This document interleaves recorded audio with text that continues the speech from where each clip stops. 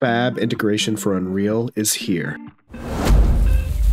So by default, we don't have this in here. So if I come up here, we have our bridge marketplace, but nothing about Fab. And if I click on the marketplace, it doesn't even really take me anywhere anymore. So what we need to do is we need to actually install the Fab Integration plugin. And please forgive my voice on this because I'm working through a very intense bout of bronchitis and a head cold while doing this, but I wanted to get this info out there to you guys ASAP. So how we get Fab installed, I'm going to go ahead and close this project, and here in my Epic Games launcher, we can see that there is a tab for Fab, and clicking on this will take us directly to the website there. But what we want to do is we want to go to our library right here, and I'm going to do this for my 5.4.4, and you'll see installed plugins here. If I click on this, all it says is Quixel Bridge. There's nothing about Fab. How we need to get this is a little unconventional. So we're going to come all the way down here to our vault area, which now says Fab Library. And what we do is we want to make sure we have all categories on here. We're going to come to the search and we're just going to type in Fab. And when we do that, we'll see this Fab UE plugin. If you don't see this, you can go ahead and come up here and click this refresh button. And I've heard from people that that makes it show up. But what we'll do is we'll click on the install to engine.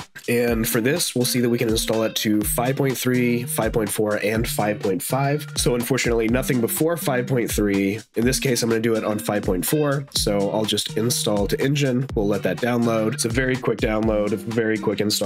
And after we do that, the next thing that I'm going to do is I'm going to open up my project that I have in 5.4.4 that I did for the Halloween challenge over on my Learn Digital Alchemy masterclass courses. And now in here, when I opened it up, it automatically opened up this browser window right here that says sign in with your Epic Games account to access Fab. So I'm going to go ahead and click on confirm for this. And then it went away. So we should be good there. Now, if I come up here to window, I can come down here and I see Fab. I'll click on this, opens the Fab plugin. And now here we go. This is our Fab marketplace integration inside of Unreal Engine. Now over here, you do need to make sure that you are signed in. I click on this, I can see my account settings, I can see sign out, so I should be signed in. And then what we can do is we can come over here to the hamburger menu, come down through here.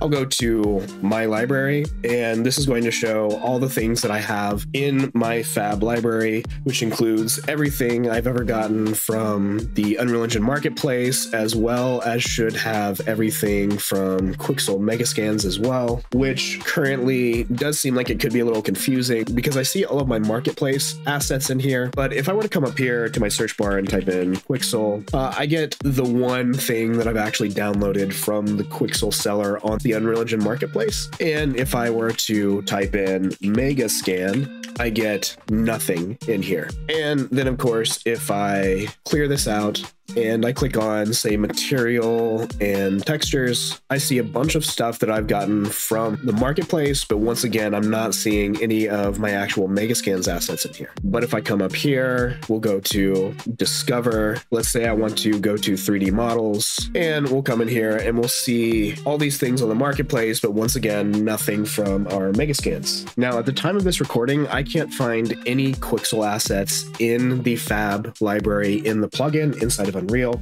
For example, if I go to it in a browser to the fab.com/sellers/Quixel, we can come down here and let's see this rusty handsaw, which if I click on it, we can see that you own this item, so I should have it available. Rusty handsaw. What I will do is I will come back over here into Unreal and I am going to type in rusty handsaw, and we'll see that it doesn't actually show up in my library here. If I close off the in my library and I search for it, this does show up. We can click on it here. And when I do click on it, it does say you own this item, and I can't actually add it to my project. So if I were to try that, click on add to project, we can see the downloading rusty handsaw here.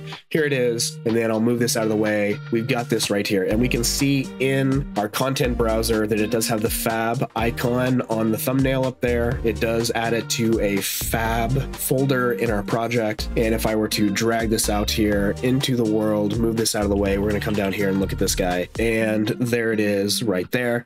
Now I saw the Quixel update this morning about how they completely revamped their library in here, including new master materials, new channel packing. So we're using occlusion, roughness, metalness instead of displacement. And they supposedly came in, redid all of their bakes and everything like that. So something that we can try right here is I do have some Megascans in this project already. Let's look at this guy right here. The birch log. What I will do is I will come over here to Fab. I will type in birch log, and there it is here, the Fab version. I don't know why it doesn't want me to use FBX, but that's okay. I'll click on this. I'm going to use medium quality because that's what I used on the Quixel Bridge edition. So I'll add this to my project. And there we go. We can see it right here in the content browser. Let me drag this guy out right next to the Bridge version of it. And we can see that it does look a little different. I could look better or it could look worse. That kind of depends on your own personal preference here. I do like the shape of this one right here. I feel like there's a possibility that they upgraded the geometry. Yes, they did. So even on the medium quality, they did in fact update the geometry for this. It does look a lot nicer, but I do have to say that I am a much bigger fan of the textures on the original Quixel Bridge version. So whatever you use is up to you. Just remember that even though we do have the Fab integration in here now, we can still come up here, go to our Quixel Bridge. I'll close this out. And then in here, I will search for